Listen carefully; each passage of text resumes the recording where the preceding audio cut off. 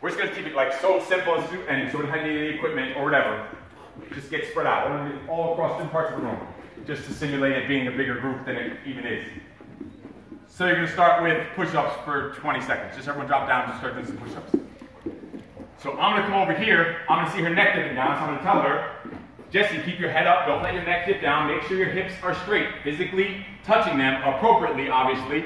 Right away, I'm gonna see someone else arching their back. I'm gonna say, Chris, make sure you're not arching your back. Let your hips dip down, keep your hips up but not up too high. Make sure your hands are directly under your shoulders, elbows out about 90 degrees. Lead with your chest when you're coming down to the floor, not your face.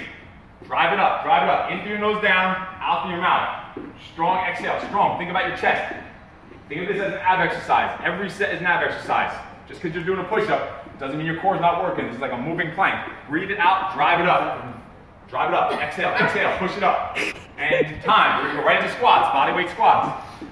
See how that whole 20 seconds or however long it was, without even thinking about it, you can come up non-stop. I went to at least some of you, so now I know I went to them too the last set. So now in the squats, I'll make sure I'm going to other people or whoever I see. If there's new people, give them a little more percentage of your time, but quick, and you should be all over the place. I'm gonna come over her and tell her, make sure your hips are back. I'm gonna, whatever. You're gonna put them in their place, physically touching them. Sit back on your hips and heels. Go a little bit lower, Try to get your thigh parallel to the floor, Joe. There you go.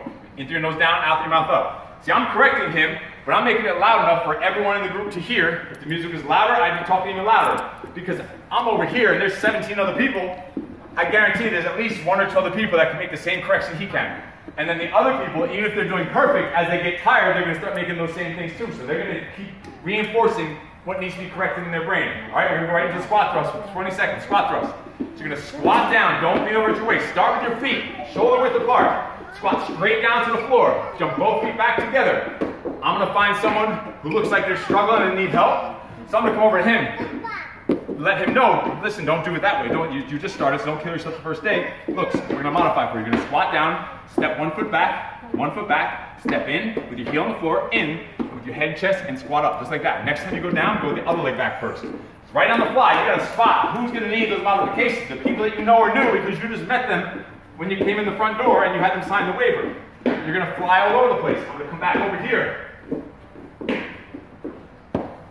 He's doing it fine. Just make sure you keep this straight when you come up. Try not to lean over the waist. Make sure you're squatting down. But you all can hear the cues that I'm doing, so every one of you can be corrected. When I was taking the class with you guys, I'll hear something going on, and I know myself, I might have been getting sloppy when I'm doing the exercise myself. So I'm thinking, that's right, I need to think about this. I need to keep it going. I might be doing it wrong. We're still going. We're still squatting. That was like 20 seconds. You guys are freaking trainers. So I'm going to come over here. She's having a fine time. I'm seeing it's not, so it was too hard for him, so I downgraded him. I'm coming over to her. I'm like, you know what, that's too easy for her. I want you to add a push-up and a jump when you come up. Bam, right there. So we put her up to her level, we put him down to his level because he just sucks, and, just kidding.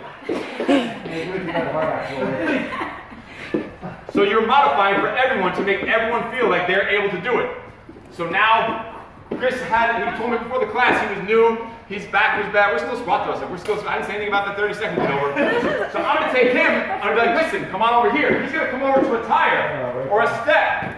He's going to stand right next to the step with his toes. He's going to squat straight down, step back, step in, and squat up. Anyone could do that. That's what some of the clients now have done for 6 months, and they're still losing 40 to 50 pounds. They're moving. And then guess what? Now eventually they're doing a modified squat that's on the floor. Then eventually they're doing a jump. Then eventually they're doing a push-up. Then eventually they're doing a push-up and a jump. Time. Done.